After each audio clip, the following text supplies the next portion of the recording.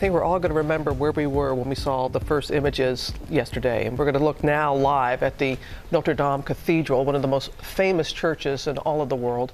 A symbol of Paris, a site 13 million visited each year, still standing after that devastating fire. Survived the French Revolution, survived World War II. It has survived this fire as well, but the flames destroyed so much.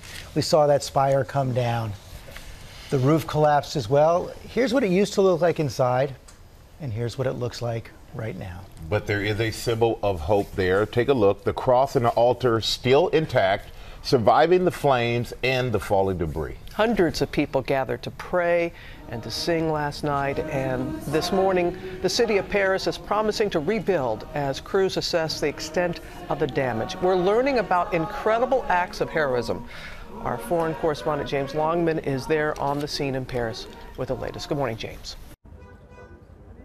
Hi Robin, yeah, good morning. This really was a catastrophic fire. Take a look. Everywhere you can see sky just above the main structure of that building. That is where the roof was, and it has all but totally collapsed inside the building. And this morning we're watching investigators take a look, making sure that those towers are structurally sound. It really is a miracle that this building wasn't more badly damaged.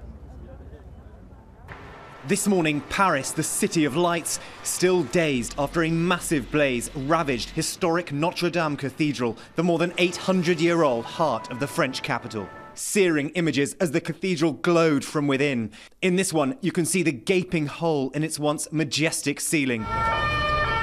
French officials say the fire began at around 6:50 p.m. local time, but spread quickly. Just standing on our balcony, you can smell it in the air. It's happening right in front of us. And then this moment of horror. Notre Dame's iconic spire crashing down. Paris, the world, could only look on in despair. Part of the roof also collapsing. American student Kelly Weymouth took this video of that catastrophic moment. We started seeing parts of it just kind of fall off of it, and everyone was like, oh, it's going to come down. Like, there's no way it's stable enough to stay up. So people were recording, and I just happened to get the moment where it just collapsed, and you can hear everyone just go gasp. It was really, really sad.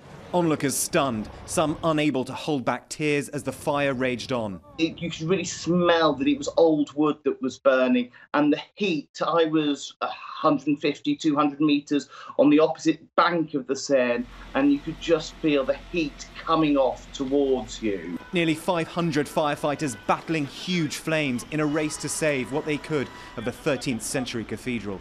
The blaze engulfed scaffolding from a $6 million renovation project. Investigators are looking into whether a construction worker could have accidentally sparked the inferno. By nightfall, 5 hours later, the fire was contained, and news came that the main structure and its iconic towers were safe, but trepidation over what damage would be discovered inside. The cathedral is one of the most popular tourist destinations in the world, attracting 13 million foreign visitors every year. But this is the heart and soul of France. So now, 3 hours later, it's just sadness and despair. It's like a mother to me in a way, so I really had the impression that my mother was being taken from me, and I was very sad. And while firefighters were trying to beat the flames from outside, deep within the cathedral, a human chain was formed to salvage priceless art and religious relics, like the crown of thorns and the tunic of St. Louis. The mayor of Paris tweeting out this picture showing just some of the major works that were rescued.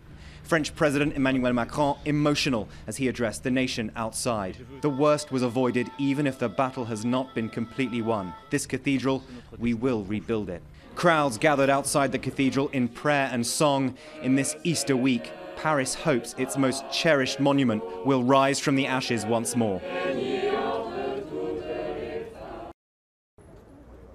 And this morning we're hearing some extraordinary tales of bravery, including the chaplain of the Paris Fire Brigade who rushed in there to save some of the most important religious relics. This man, by the way, involved in saving people during the Bataclan attack, and he managed to save the crown of thorns. That's thought worn, Christians believe, by Jesus as he lay dying on the cross. So really some extraordinary stories this morning, but a lot of work is going to be needed to rebuild this place, and $300 million has already been pledged from people across France, but also around the world, everyone hoping that this building can be restored to its former glory.